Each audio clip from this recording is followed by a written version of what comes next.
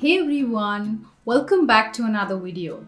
And in today's video, we will be talking about how you can grow from a data analyst to a data scientist.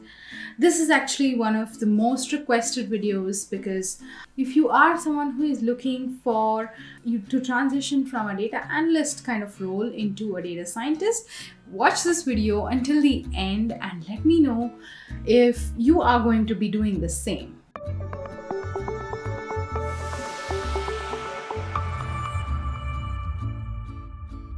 So many of you are trying to get the data science job with an analytics degree, or it could be just you transitioning from a data analytics domain into data science. So this video is definitely for you. To give you guys a little bit of backstory, when I was a data analyst, I had an opportunity to transition to either data science or data governance. So I chose data governance, and that's when I did this research on how to grow from a data analyst.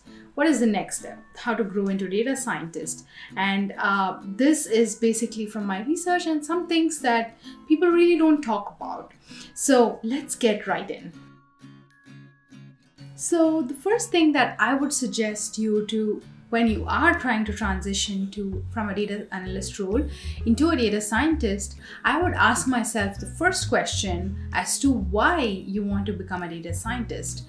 So when you ask yourself this question, you obviously would get answers like probably the first thing would be, data scientists make more money. Yes.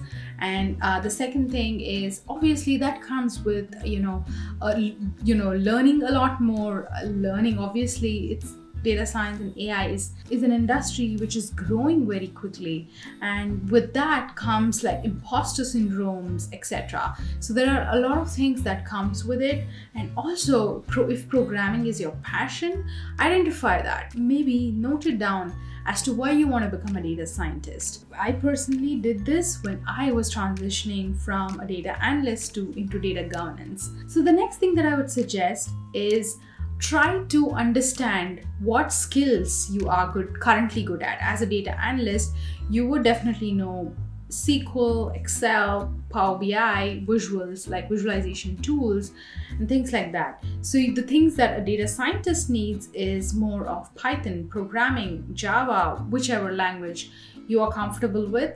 So identify that, start learning those skills. So again, this ties back to the why.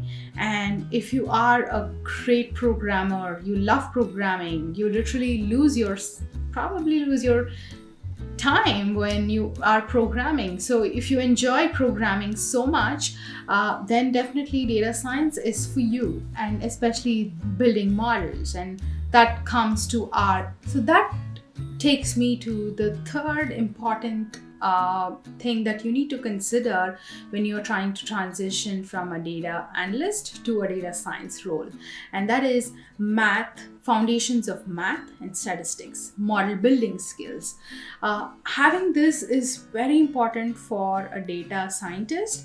So are you someone who really enjoys building models, understanding the business problems, trying to implement these models, and the whole entire, basically the life cycle of a data scientist? And also there are different pathways of a data scientist. It could be a data science generalist, someone who is more into machine learning models, like model tunings. So you need to understand the different life cycle of a data science, and you need to make sure that what kind of category you fit in. I know in the beginning phases, it's going to be really hard for you to understand all these terms, but you need to start somewhere and basically ask questions to yourself. Ask questions to yourself to see if you really enjoy programming, if you really enjoy math and stats and model building. So just that would be the foundations that I would give you. Ask these questions to yourself and you will be in a good place. And then the next thing that I would say is, so if you look at these job roles and responsibilities today, you will find tons of different things. So I would suggest you to, if you are someone who is currently working, one of the best part that you could do for yourself is to maybe ask the employer about how you can actually help them to do data science. Maybe talk to your employer and ask them about how you can help them with your data science skills.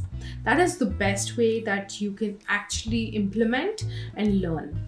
And if you are someone who is having the data analytics degree and you're trying to transition to data science, the best way that you can do is participate in these competitions, hackathons. There are so many ways that you can actually put your data science skills to use.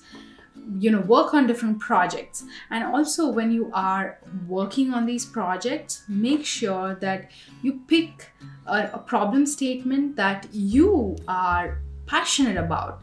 That way you actually understand what is the problem and you are actually providing a valuable solution. Many of us dive in and and try to do different problems, right? You try to do a lot different problems. I've done this project. No, that's not how you do it. You have to understand the business problem.